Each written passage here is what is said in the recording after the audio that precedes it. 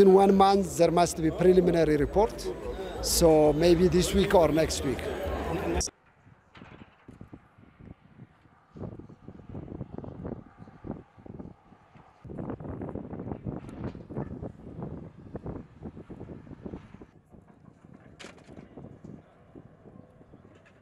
I think we have taken the right decision to ground the airplane, and the fact that we have taken that right decision was endorsed by the entire world, because we cannot put even a single life at risk.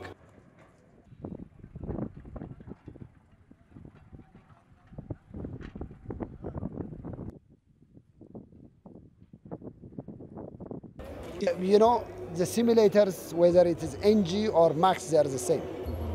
Because the simulators, neither the NG nor the MAX are not still designed to simulate the MCAS. The MCAS is a new story, so it doesn't make any difference anyway.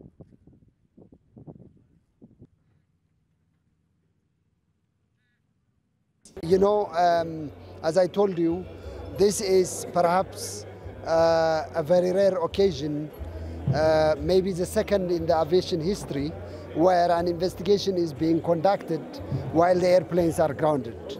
This is the second, next to the Concorde problems that we had before.